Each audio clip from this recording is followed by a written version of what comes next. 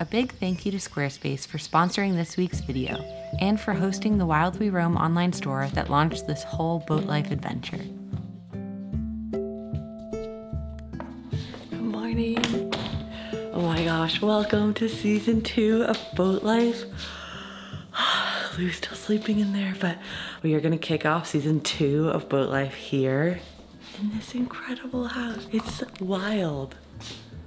So we are no longer on the boat, obviously. We put Penelope on the hard. She's back at the boatyard, and we got a lot of projects to do this winter. But before I get into this beautiful house, let's roll this new intro because Lou's been working really hard on it, and I think you're gonna love it. Hi, I'm Dana, and that's my husband, Lou. For the past 5 years, we've been on a mission to live creatively. It all started when we quit our jobs in New York, moved abroad, bought a rusty old van named Odie, fixed him up in the mountains in Spain, drove through most of Europe, wrote a book, sold the van, and bought a sailboat. Our next goal is to circumnavigate the Earth in our 1976 Rasmus 35. But first, we need to prepare Penelope for the voyage of a lifetime. So welcome to the Winter Build Series. What did you think of the intro? Hope you liked it. While you guys were watching that, I got dressed. I'm now gonna get ready to cook Lou an amazing brunch, celebrate Sunday and the fact that the intro is done.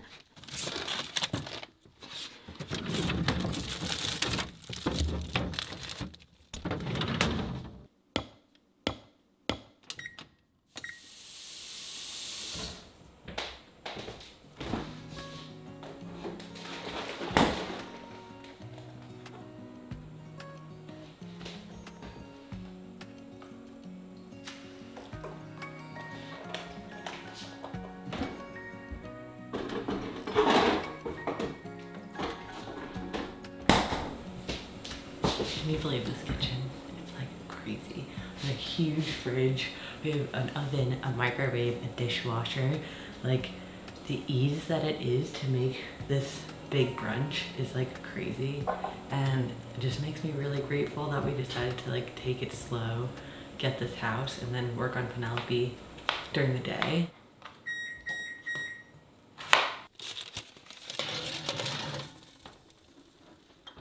Lou, breakfast is ready. This is a good tradition we are starting. Right? Next Sunday it's your turn. Yeah? Yeah, so I've got tofu scramble, baked oven potatoes, some tomato with balsamic, a little rice. This is a nice tradition we're starting. It's hot. So you might be wondering, like I was, where are Lou's curls? But so basically when we took Penelope out of the water, we realized that we had no winter clothes because we had thought we'd be in the Caribbean, you know, in bikinis, enjoying the like crystal clear water, but instead we needed winter clothes. So I drove down to Connecticut, left Lou for 24 hours.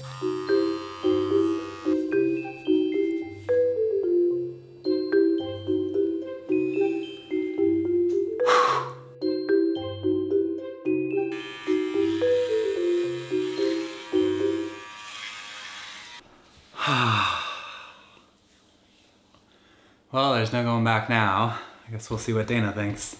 Oh my god. Look at my hair. Who are you? Oh my gosh. Sorry. I've never seen it this short ever before. Oh my gosh, you look good. Oh, I missed you. Oh, I missed you too. Oh my god, Lou. Once Lou's hair got like past his eyebrows, he started having the same moments that I used to have in the van when like I have so much more hair than him, but you just get this, like the curls get so big. Yeah. And some days they look great, and then other days they're like poofy and crazy, and there's like nothing you can tame them. At least I can put my hair back.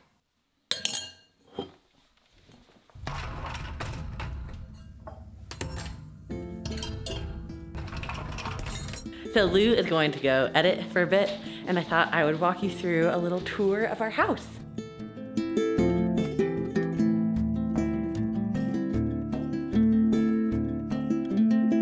So, welcome to our new home.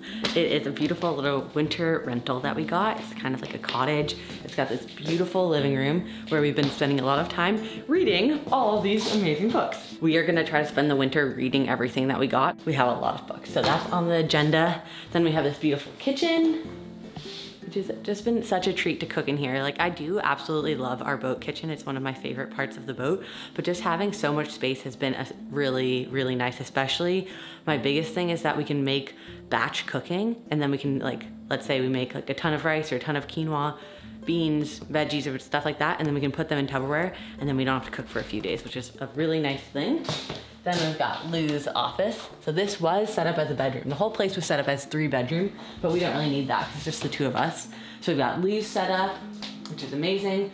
We've got a little workout bike, yoga mat, more gear storage. You know, we try not to have that much stuff, but honestly, the amount of gear we have so much more gear than we have clothes. But then we have, this is our crazy room. It's not that like beautiful, but it is very functional. So we've got our old sails, tons of laundry I should put away.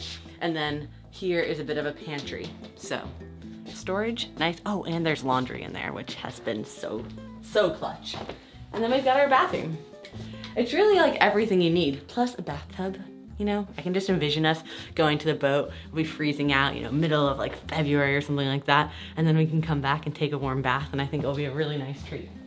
But I think my favorite part is just how bright the space is. It's like with the white walls and all the light pouring in and the light floors, I feel like, I don't know, very rejuvenating and like re-energizing being in this space. And I think just like getting quality sleep here, we're really feeling we're like on the up and up, right? Yeah. So that's our new home. We should hit the road. Let's go back to our old home. I miss Penelope. Let's go check on her.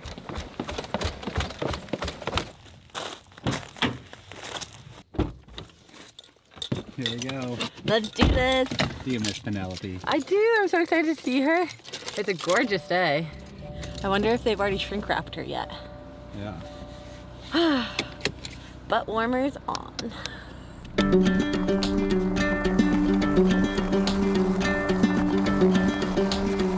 All right, so we are zooming to the boatyard, and today is really about looking around the boat, taking measurements, figuring out exactly how we want to build this all winter long. There's quite a few little projects we have that need to get done by May. We are going to install a fridge, we're going to redo the kitchen, we are going to redo all of the plumbing in the bathroom because the holding tank smells terrible. We want to install a water maker, we're getting new rigging, we're getting new sails. Penelope is getting a major facelift. When you have projects that are gonna take you like 5 to 6 months, it's like you wanna make sure that you're making a realistic plan, because I feel like that sometimes like we get a little like over our heads because we have so many things that we wanna do. Back at the boatyard. Here we go again. Right? Yeah. Let's see if we can find a ladder that we can snag. Ah, it's funny to be back here, isn't it? Yeah. 1 year later. Almost. Almost, but it's really nice out, so that's good.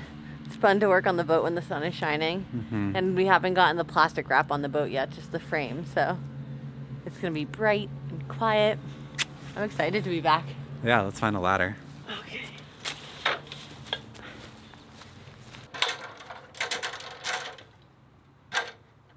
I did it. You did it, good job. Should I try it? Ooh. Come on, little bear. Come on. This one's very light. Good job. There you go. Thank you. Back on Penelope. We got the structure in, and they're gonna cover it with plastic soon. Big thanks to Joe for building it this way, because now this is really tall, so hopefully we'll have a lot of like head space for the whole winter. Mm-hmm. And they're gonna build it around like the whole arch, so. Yeah, we're the last boat that doesn't have plastic so far around us. Yeah. But we also came out of the water really late. But we're in the front row because hopefully we will be getting out of here at the beginning of the season. We're thinking like May we'll put the boat in the water. Hopefully, like last year we had hoped for May, but then we ran into a lot of issues, like our engine wires melting, and didn't get the boat until June 24th, I think. So hopefully earlier this coming year, but before that, a lot of work has to be done. So we want to get like brainstorming or something. Yeah. I feel like we need to get situated on the boat, figure out what the project should be, and then we can maybe walk through what we're gonna do. We are back. Oh, I miss Penelope. It's so good in here. It smells like really like musty, like old boat.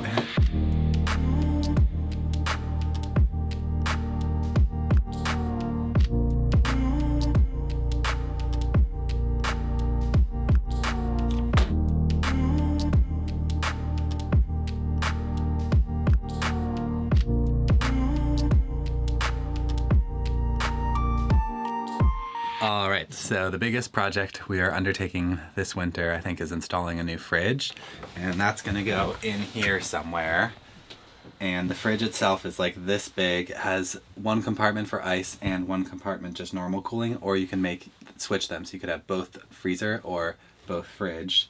And it's gonna raise this section up and just make like a whole mess in here. But there's really no other place it can go on the boat. So it's just gonna be like about removing this stuff. And then in here, one of the things we want to do is we lived with this ice box all summer long, and we went and got ice all the time, and it was a fun little project, but it just caused us to waste a ton of food because food was constantly going bad and the ice only lasts for a couple days. So we're going to remove the ice box and turn this entire area here. All of this space is used up by the big ice box, so we're going to take that out, and this is going to become the new kitchen pantry. I'm actually really excited because right here is where I had most of our storage for like dry goods. Yeah. And then now it'll be much more accessible with like drawers or shelves, whatever we end up doing. So this is where we keep all of the solar charge controllers. Only one of the panels is still connected because the other ones are all uninstalled. But this is going to be made just a tiny bit bigger because we need to fit charge controllers for the wind turbines in here as well. And I want it to match the mahogany of the rest of the boat.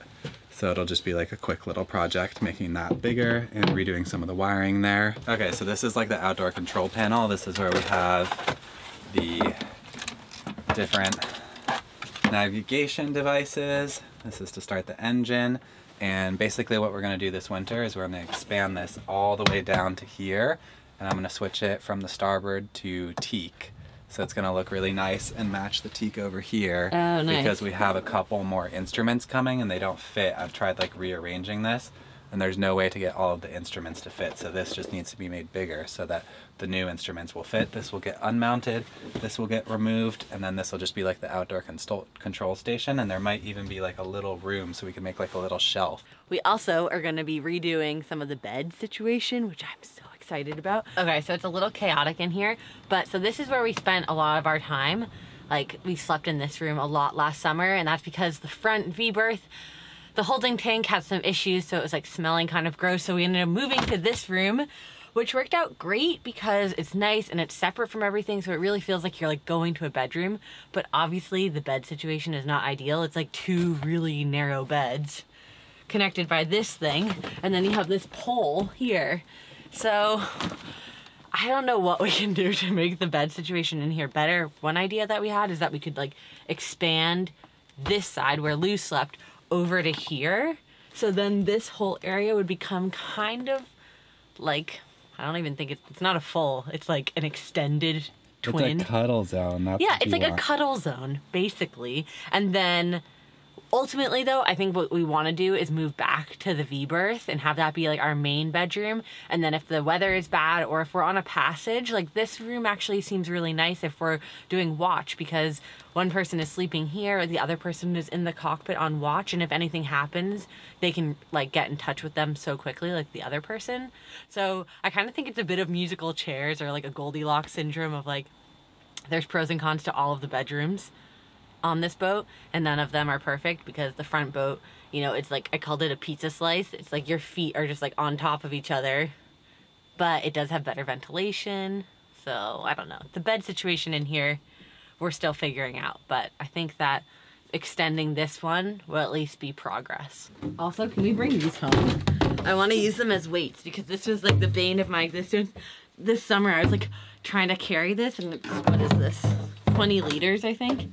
and it was way too heavy for me. So I'm thinking I'll put like halfway fill it, do some curls, and then keep filling it until I get stronger, and then I can just carry them like it's no big deal. I love it. Right? Yeah. Okay, so we've decided the first project that we're gonna get started with next week is below all of the stuff. It is the holding tank, obviously the best kind of problem to have on a boat, but really, like, we started the summer sleeping in this room, and then as the summer progressed, the holding tank just had such a like bad smell to it. It was like impossible to sleep here. We think it's from like the old tubing or maybe like the old hand pump, so we actually want to switch out the hand pump for an electric pump, put in total new tubing because the hand pump in the bathroom was like leaking a bit. It got gross. It wasn't ideal. It was very smelly. So that we want to fix first, and then yeah, we can get on to the rest of it.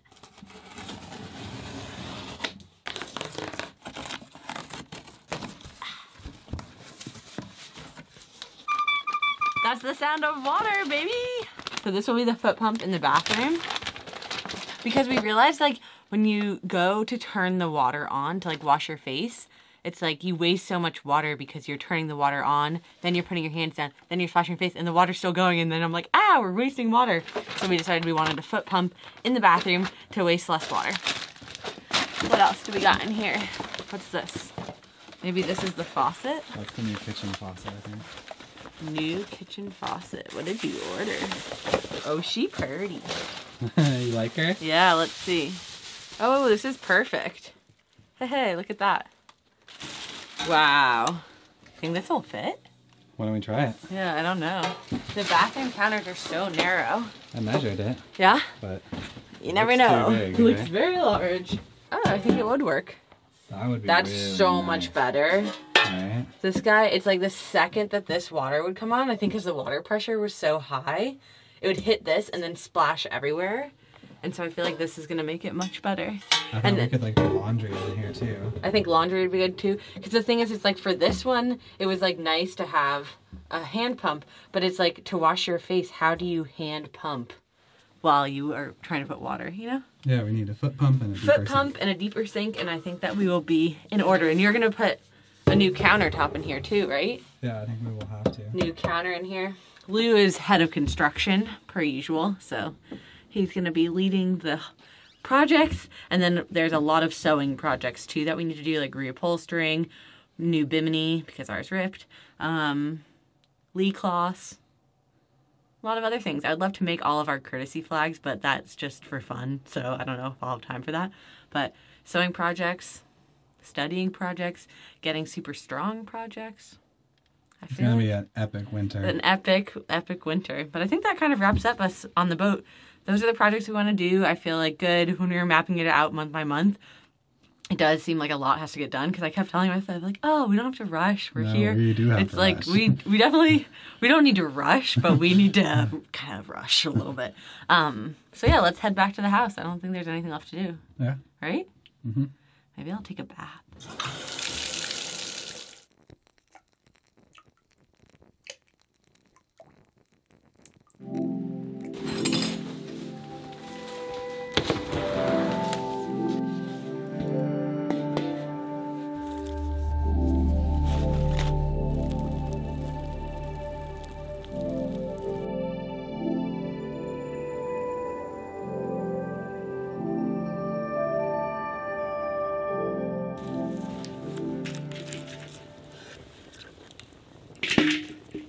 Really crushing the suburbs, Lou.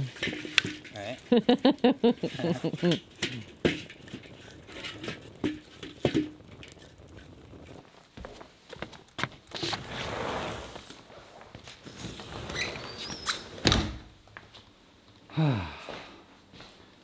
We have a microwave, so this will not take very long.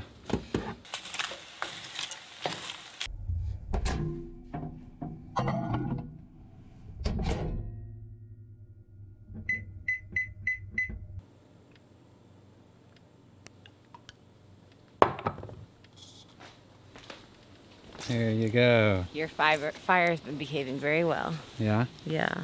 Dinner. Wow, it looks amazing.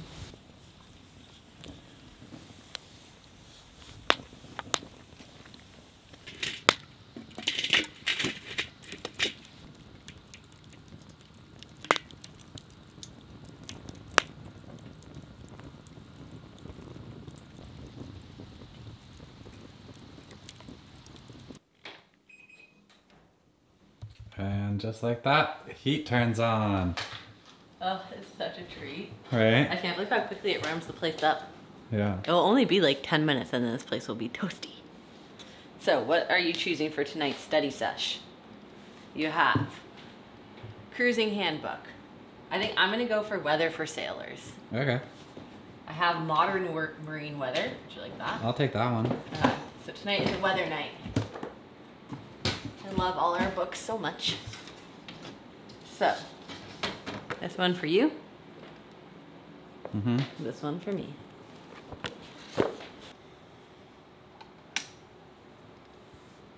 It's actually really interesting. Yeah. Yeah, I feel like we have the right books, and this one is really, really cool that you got. Like this, I feel like will help us plan our passages so well. So that's nice, but there's a lot to learn. It's like, I have no idea how to read a pilot chart, but soon we will. Luckily, we have a few months to get our handle of weather and meteorology and passage planning and all that good stuff. But I feel like we have the resources we need. Now it's just time to study. Yeah. But if any of you guys have done ocean crossings or, know a lot about blue water sailing, like leave any tips in the comments. We really appreciate them. And honestly, thank you so much for supporting our channel, subscribing. It really helps us out. But yeah, I think that is my hot water boiling right now. I'm gonna make some more tea. I'm gonna switch to fiction, read on the couch, turn the lights out. Yeah, can I go? Mm-hmm. Thank you for watching. We'll see you next week. A big thank you to Squarespace for sponsoring this video. I'll never forget the moment we saw wildweroam.com for the first time. There's something really special and grounding about having your own domain name and a beautiful place to display all your work. It's helped us grow our audience, connect with new clients, and promote the Live Creatively ebook, which helped fund our boat purchase. If you'd like to start your own website or online store, head to squarespace.com/wildweroam for a free trial and 10% off your first purchase of a website or domain. This is on here, but this one I've tried to start, oh my god, so many times, and I have to admit, it's quite boring. Puts you right to sleep. It really does. This is, I feel like, gotta hit the books at like 7 a.m. to understand this one. It's not an evening read. No, I've literally read the first 20 pages of that book many times.